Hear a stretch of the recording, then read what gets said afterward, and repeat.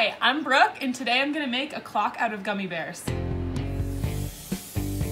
First thing I'm going to do is cast my gummy bears into this art resin. And I have this nice little round pink mold here that I'm going to use as the base. And I'm actually just going to plop the gummy bears right in there pretty randomly. I think that that's going to look the best. Now I'm going to mix up some epoxy, and it's just equal parts of the resin and the hardener, stirred for 3 minutes to make sure it's completely combined so that there's no soft spots when it finishes settling.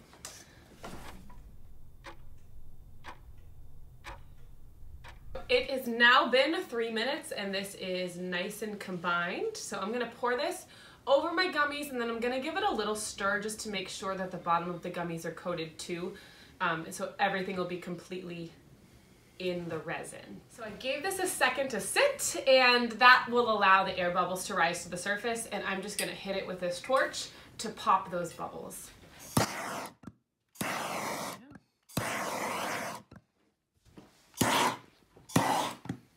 Okay, I think that seemed pretty effective.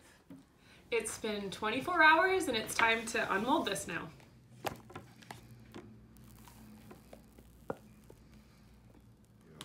And now I'm just designing a file in Adobe Illustrator to cut a ring of this plywood to fit this piece of resin perfectly. And it's going to become an outer ring on the clock that the numbers are going to sit on.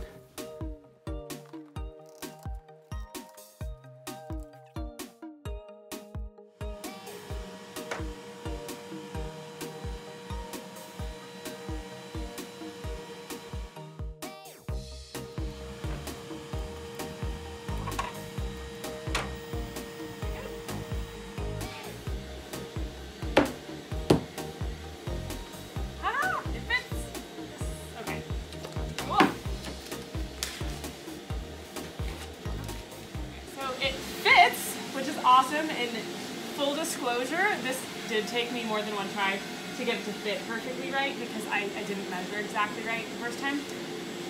But point is, it fits now.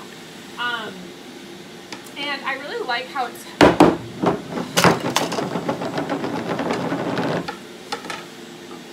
this is going really well.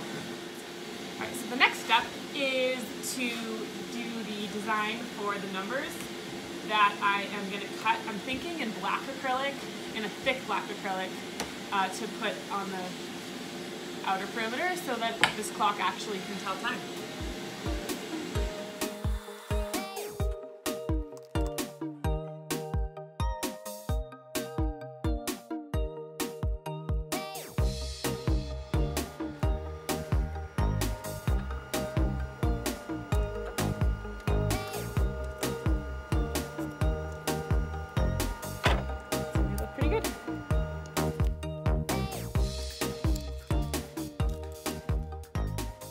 So I wound up with an extra ring because I cut it too small, but as I'm looking at this and thinking, if I put this over the ring that's the right size, it makes a cool border, and so I actually think I'm going to keep it and wind up working with it for the finished product because I like the look of it.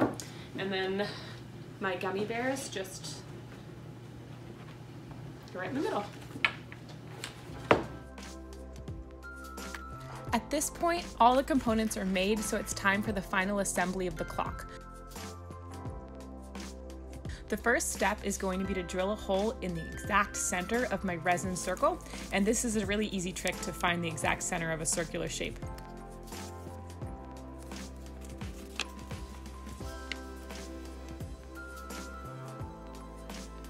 I then took it over to my drill press and drilled right on through it.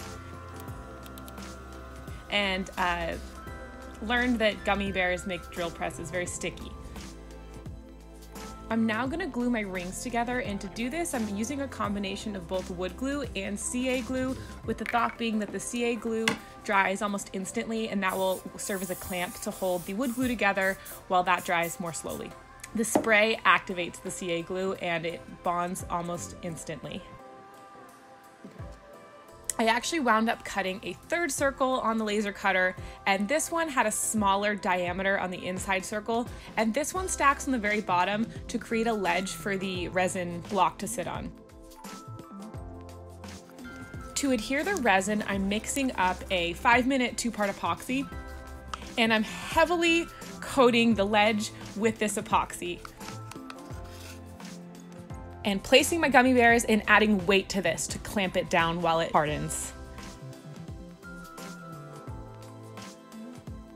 I'm using walnut oil as the final finish on the plywood. Usually I wouldn't oil something before then gluing something else on top of it, in this case the numbers.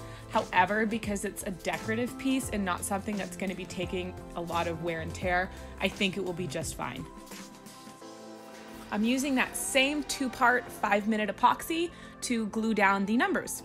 It's important to get these in the right spot, so I started by positioning the 12, the 6, the 3, and the 9 90 degrees away from one another, and then filled the rest of the numbers in.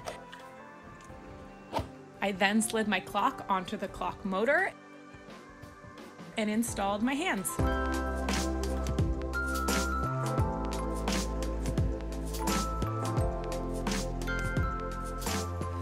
I'm happy with this as the finished product, and I think I could be finished here if I wanted to be, but I think I'm gonna take this project to the next step and put LED lights inside it, so stay tuned for a video on that too. And if you like this video, subscribe because I'm gonna be putting out more content like this.